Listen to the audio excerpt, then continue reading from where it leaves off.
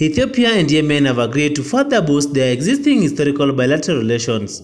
Ethiopian ambassador to Qatar, Iran and Yemen, Faisal Ali Ibrahim Hazel talks with the chairman of the Yemen Presidential Leadership Council, Dr. Rashad Mohammed Al-Halimi. During the talks, the two sides mentioned the age-old historical bilateral ties between the two countries.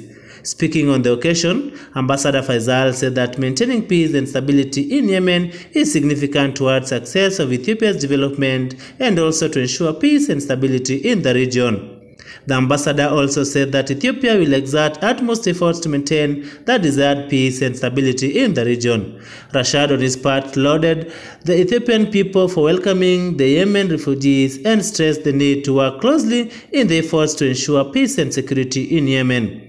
The two sides have agreed to further enhance existing bilateral relations and friendships between the two countries in the political, economic and social sectors.